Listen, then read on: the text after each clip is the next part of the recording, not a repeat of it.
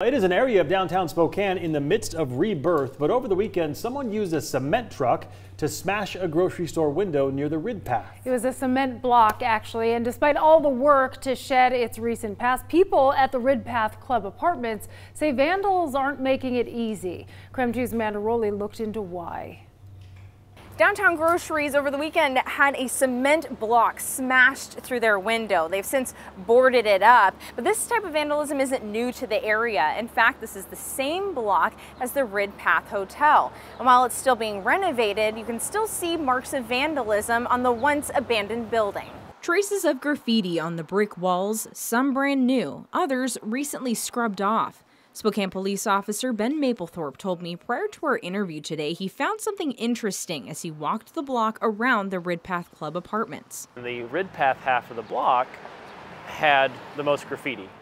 The other half of the block that I don't know if it's a different building management, but it's occupied and has been for quite some time.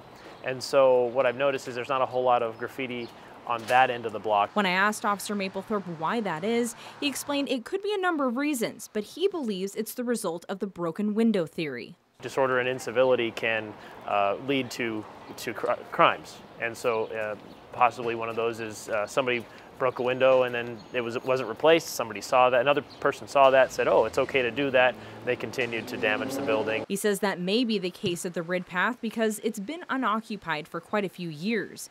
But it's being renovated and more tenants are moving in as construction nears completion.